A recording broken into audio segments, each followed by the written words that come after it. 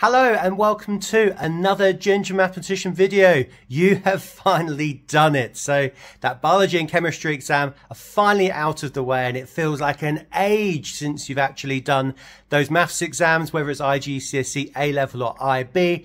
Give yourself a pat on the back. It's a long process, and at the start it doesn't feel like so long, but by the time you get to this point it does feel like a complete marathon.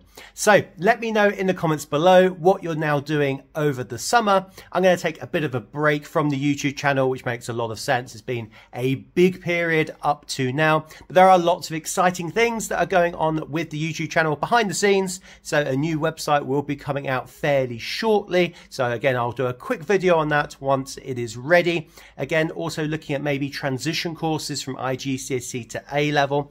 If you want to stay up to date with all these different things, then do check out the newsletter down in the description so that you can keep up to date with the very latest changes. And if you want to become a Ginger Ninja, so I'm having a bit of fun with the memberships, you can also sign up to that as well for a bit of fun. So really well done. Again, keep in contact again, as the results will be coming in around August time, and then ready for the next cohort of November 2024 and the new changes, of course, to the course in 2025. If you're interested in those changes and what is happening, and there's quite a lot of changes for IGCSE, then do check out the video right over here.